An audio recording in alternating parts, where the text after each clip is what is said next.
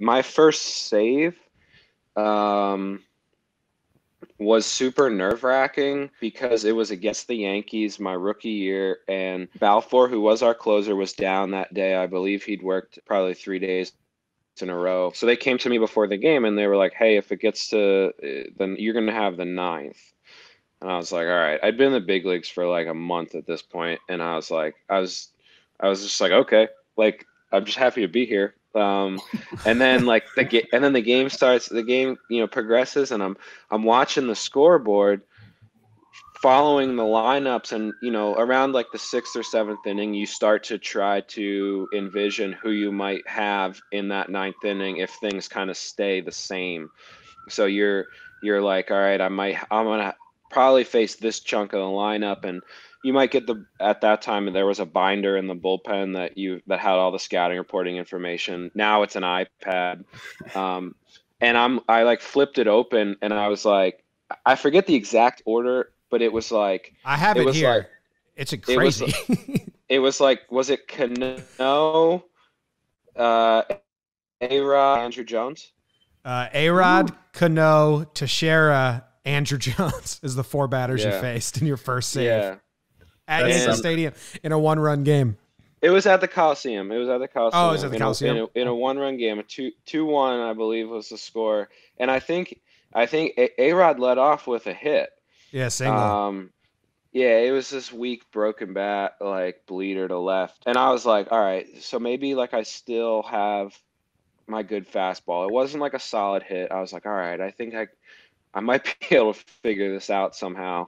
And then Cano was next, and I was like, I felt pretty good about the left on left matchup, and I was like, I got him. And then Teixeira, I was like, he was like one of the guys, him and A-Rod, especially in that lineup, just had like a presence in the box that I remember just being like, it was kind of like a welcome to the big leagues moment. Um, and I was like, gee, like these guys are just next level. And I've been watching these guys on TV for the last several years, and as like a fan, I'm like well aware of what they're capable of doing and what their careers have been like. And at some point during the Teixeira at bat, A-Rod stole second, probably because I was super slow to the plate and still am. I think I got him looking, which Yeah. I was kind of like, what were you looking for? Like a fastball in like a different spot, maybe? I don't know. Well, And then I A-Rod had took a off on him. Maybe A-Rod distracted him. maybe. Oh, okay, that was strike three. Okay, maybe, I don't know.